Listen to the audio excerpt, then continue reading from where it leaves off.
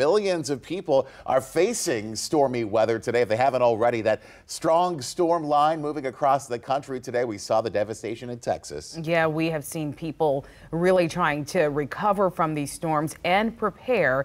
Here's this report.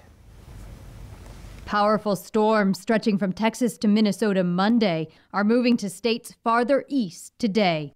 That energy shifting off towards the Gulf Coast states now, with the severe weather concern continuing and a significant risk for large damaging tornadoes as well. This is the aftermath of storms near Austin. There are a number of homes and a number of structures that have been damaged, and there are some that have been destroyed. Closer to Dallas, here's what's left after a tornado hit the small town of Jacksboro Monday.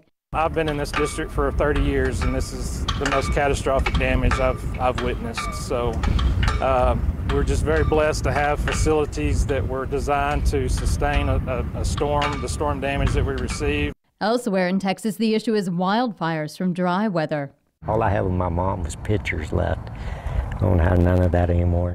Those bricks and the metal pieces, that was my playhouse. It was almost done, but the fire burned it down. Wildfires have burned more than 100,000 acres in the past week in Texas. Just across the border, Oklahoma is recovering from storms and at least one suspected tornado.